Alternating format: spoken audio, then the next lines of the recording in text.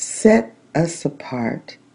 The Lord has set us apart by His Word and His Holy Spirit, giving to us by the Lord's working knowledge, understanding, wisdom, and strength for the physical, mental, and spiritual conditions and positions we are to be established and maintained in, while living here and now fully for our Lord's honor and glory.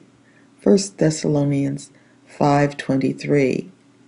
And the very God of peace sanctify you wholly.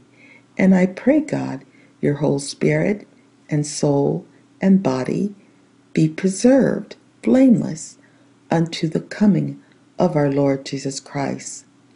The conditions, positions, and the direction the Lord has given us, which we are to claim for our earthly travel, above all things, is to know and fulfill the Lord's purpose by growing in knowledge of and accepting the Lord for that which He is, for that which He has done, is able to do, and for that which He continually does in our lives.